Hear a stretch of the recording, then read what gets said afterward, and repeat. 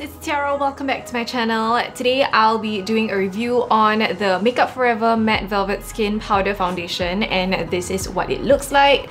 So I've been using this for slightly over a month or maybe a month, and a lot of you guys saw my Insta stories and were requesting for me to do a review on it, and I thought it's high time I actually film one.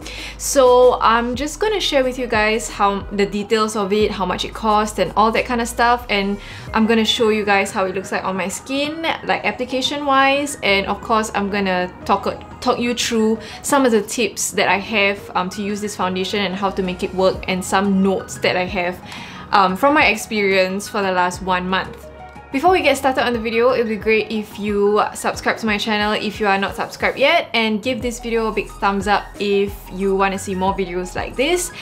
And if you're interested in vlogs, I do have a vlog channel that I share with my husband, and you can check it out in our description box below or in the card section at the top right hand corner of your screen. So let's now jump right into the review.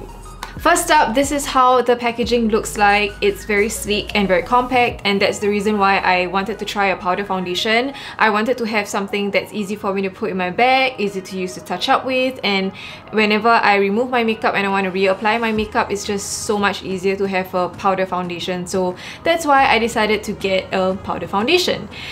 This retails for 72 Singapore dollars, which is very pricey for a powder foundation, and you know, that's the one gripe I have about it. It's very expensive. This is what it looks like on the inside. So you got the powder here, which is actually like removable, and I hope that I can get a refillable like powder pen instead of getting the whole compact again. I'm not too sure about that, but I can do a little bit of research. Google is your best friend.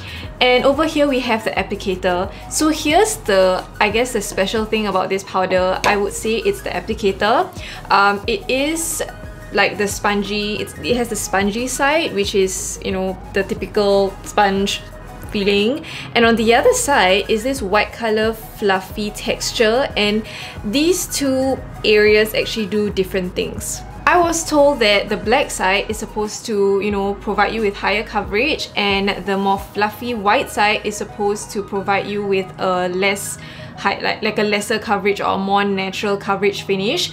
I usually use this side, and my recommendation is to wash it quite often, because once you use it a couple of times, the fluffiness goes away, and that actually can affect the application of the foundation on your skin, which is something that I noticed lah.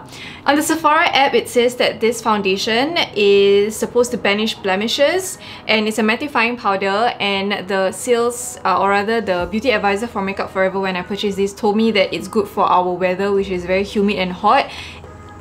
And it also says that it's you know, it's breathable and it won't clog your skin.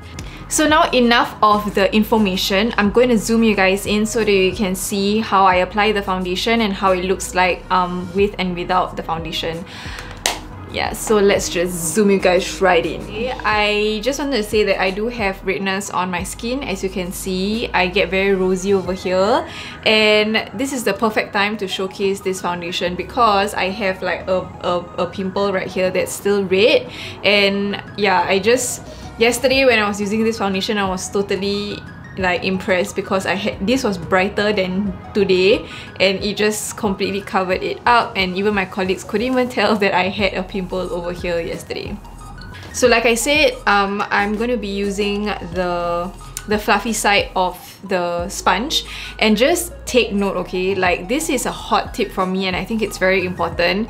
Let your skincare and your primer, everything sink in first before you apply this foundation. Why? Because when you immediately use this foundation after you put on your, you know, your skincare and everything, right, it's not dry enough to apply smoothly, and what's gonna happen is that you're gonna be left with a cakey mess, and you don't want that. So my recommendation is to really let your skincare and your primer sink in first before applying this foundation, so that you have like a dry-ish base and not a tacky base to apply the foundation, so that you will get a smoother application. So I'm just gonna quickly take this and take the foundation on my powder like that, and I'm gonna apply it onto my face. So I'm gonna do this side first, and I'm gonna show you how I cover up this pimple.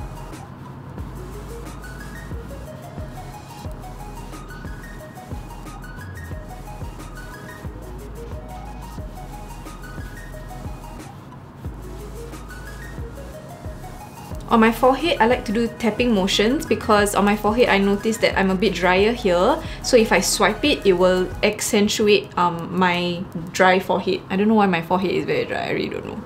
But yeah.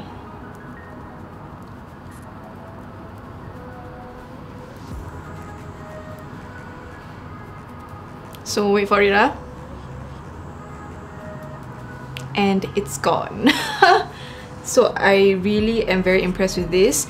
And for my under eyes, if I want to use this powder, I'll usually use the sponge side, and I'll just grab a little bit and then I will just dab it under my eyes and smooth out with the wet side.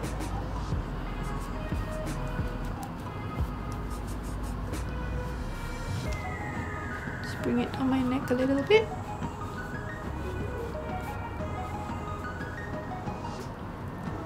And if I want to cover up the pimple more, I'll just use the sponge side again and I'll just dab it like that. Ta-da!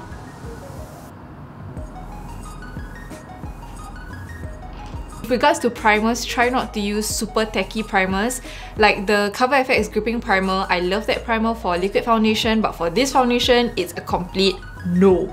Like, avoid it at all costs because it's just gonna bunch up and not make your skin look as smooth as it's supposed to. So right now, I'm just gonna finish up the rest of my face and my makeup, and I'll be right back to do the wrap up.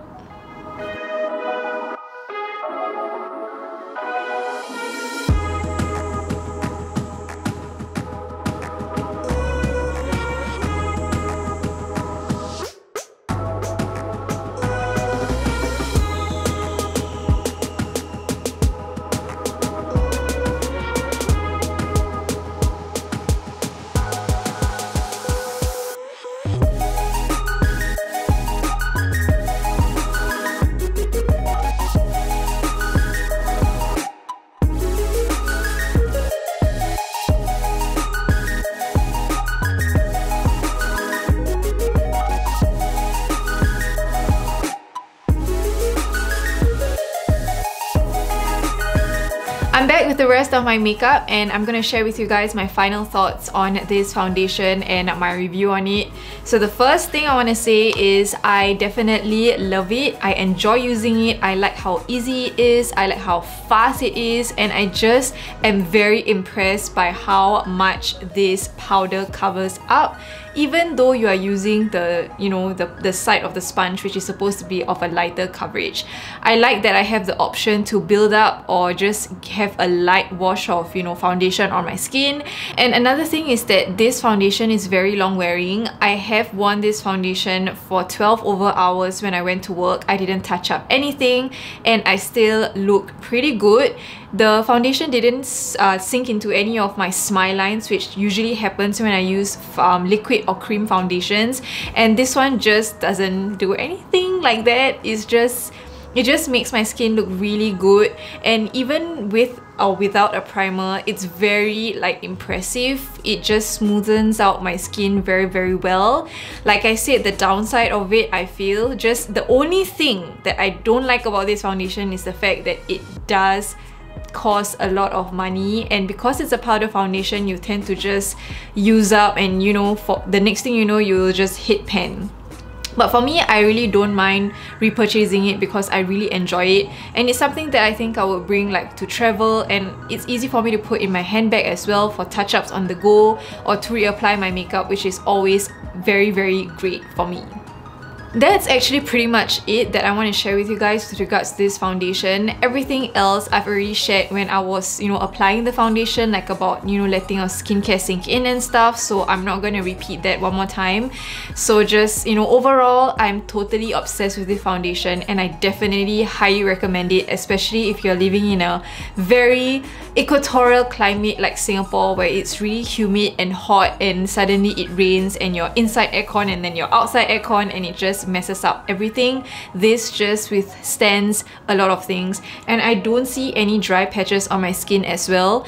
But if you would like, I usually do this, but I just don't have it with me right now. I will usually spritz my face down with either Fix Plus or the Urban Decay makeup setting spray, any one of them.